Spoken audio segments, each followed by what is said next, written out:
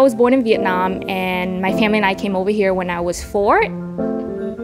Dorchester is the largest and most diverse neighborhood in Boston. I consider Dorchester my home. My full name is Ngoc-Tran Vu, but I go by Tran. I identify as an artist. I'm a community organizer.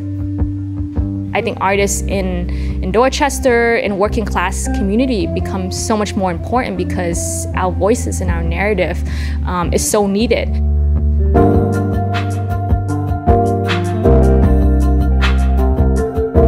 We're in front of the Pho Hoa restaurant in Fields Corner, Dorchester, on the corner of Orchard Field Street in Dorchester.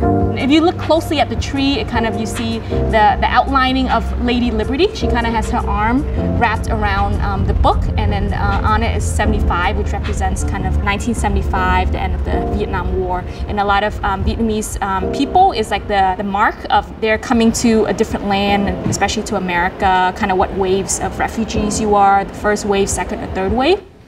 When I applied for the Creative City funding, I was like, wow, this would be a really great opportunity to involve community, because essentially it's a community organizing project.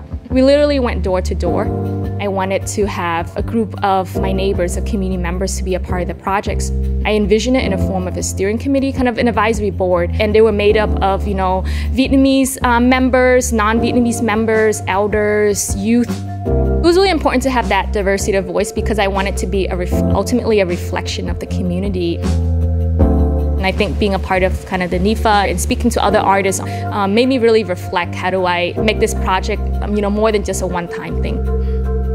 Because of NIFA and kind of the workshops and resources that they provided, it made me delve deeper into thinking about my practice of being a sustainable artist. It's a great responsibility to be an artist in Boston, especially right now.